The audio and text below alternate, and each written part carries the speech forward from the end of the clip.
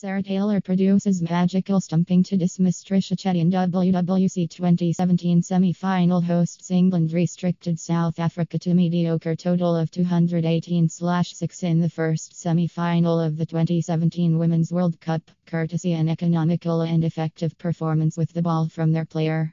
Though England produced some amazing dismissals in the match, one of them especially stood out when wicket-keeper Sarah Taylor did amazing with her quick hands to stump Trisha Chetty off Natalie Scriver's bowling.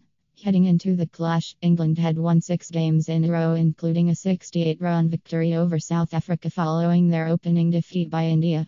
South Africa, on the other hand, had won 4, lost 2 and had 1 game washed out due to rain. The last time South Africa was in the semi-final of a 50-over World Cup was back in 2000. The winner of today's encounter will play either India or Australia in the final on July 23.